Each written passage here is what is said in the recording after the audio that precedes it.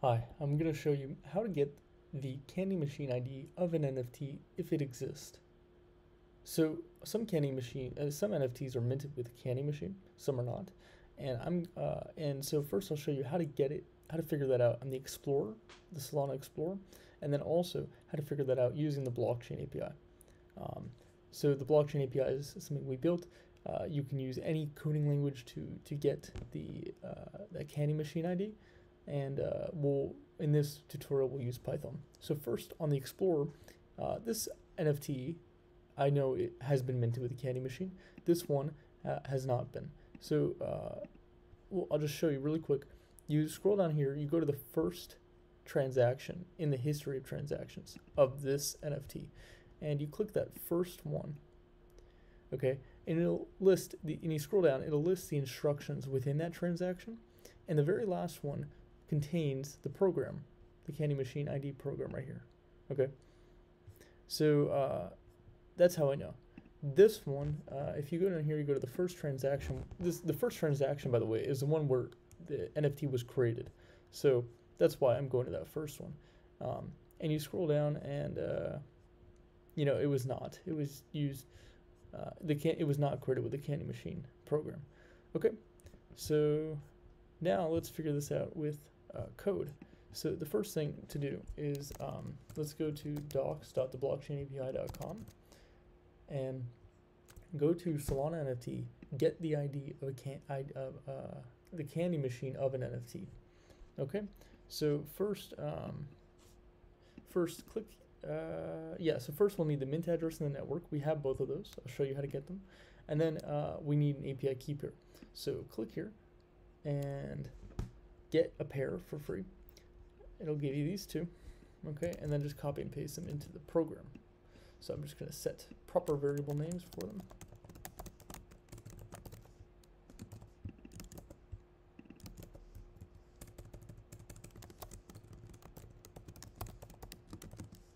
Okay. So, and then the next thing, because we're going to use Python, is pip install the blockchain API. Okay. I already have it installed. Once you have it installed, go up here and click from the blockchain API, import the blockchain API resource and Solana network. Okay.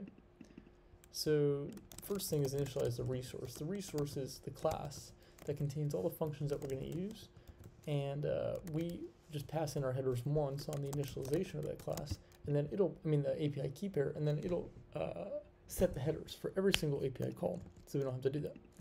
So now resource.get candy machine ID from NFT. So remember, the two parameters are mint address and the network. So we already know we're going to use mainnet beta. Okay. Now, if you remember, the monkey one was minted with an NFT. Was minted with a candy machine. So we already know that will work. So we need the mint address. The mint address is the address of the NFT. So you can find that right here. It is not the mint authority, which is right here. So first copy that, and I put that right here. Okay, and I'm going to run this program. Great, so I got the candy machine ID here.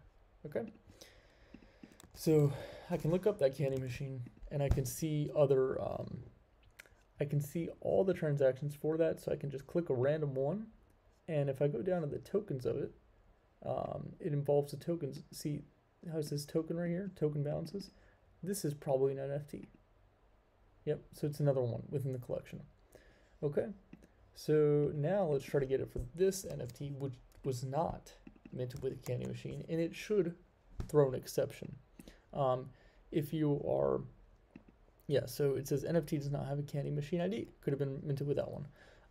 If it's able to throw an exception because it's using a wrapper, which throws the exception, but if you're just using the API, it should throw either, I think, a 404. So, or either a 404 or 400. But yeah, so that's basically it. So yeah, if you have any questions, feedback, comments, feature requests, please add them in the comments, and I'd love to hear them. So thanks so much. Have a great day.